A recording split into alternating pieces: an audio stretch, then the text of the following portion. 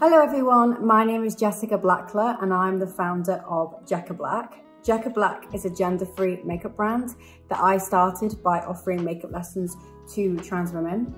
I was then inspired by my clients to create a brand that concentrated on all makeup wearers and especially those who felt very overlooked by the beauty industry.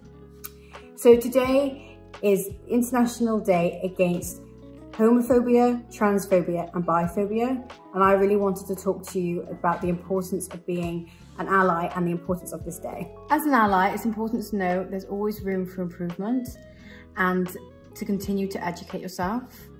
When educating yourself, it is important to go to the right sources, those of which are represented by the LGBT community. I also would note that when meeting someone in the LGBT community, it's not their job to educate you, it's your job to educate yourself.